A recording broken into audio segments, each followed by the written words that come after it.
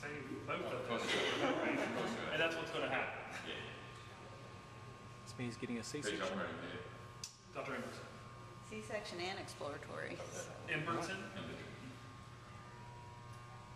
And then Dr. Barr will take the baby, the medicine team.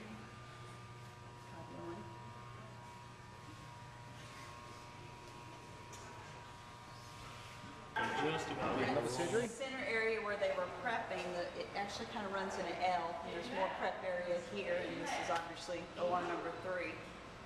Who's the surgeon, the main surgeon? That's Alan.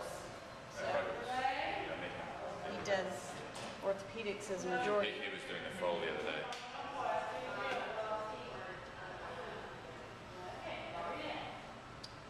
Looks like he's teaching Dr. D'Alessandro a little bit. See, that's a this is what they call it. This is a clean surgery because it's arthroscopies and stuff, so it's always in joints and kind of sterile, all clean.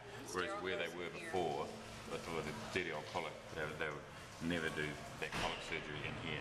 Yep. So there's a pump that's pushing saline in there the whole time. Again, it's the same but different. That's one that's just broken up. And so it's just recovered from surgery.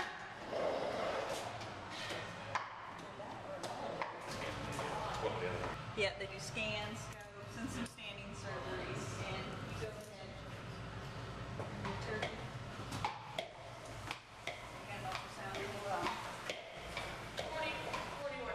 This is the neonatal unit where all the newborn foals come.